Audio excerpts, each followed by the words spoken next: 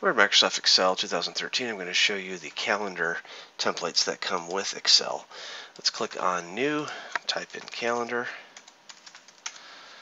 and lots of different calendars come up. Some are ones that you can edit and some are just made for printing. So just go ahead and pick a calendar that you may want, double click on it, and we'll just go ahead and take a look. This shows different years if you want to make changes to that. This you can change to different months. Once you're inside the month that you want, you can go ahead and erase anything you want. You can go ahead and add things.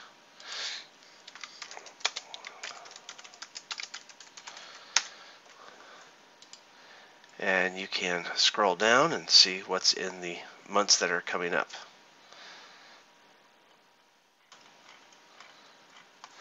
So let's go ahead and choose a different calendar. And we'll choose Family Photo Calendar.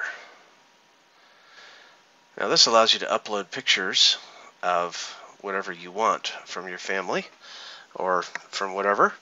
And then from here you can go in and type information about the day's events. And it'll show you one more. This type of calendar is really more for just printing off. It's not made for going in and putting in a lot of information. It's made mostly just for printing, hanging up on the wall, that kind of thing. So that's a review of some of the different calendars that are in Microsoft Excel 2013 templates.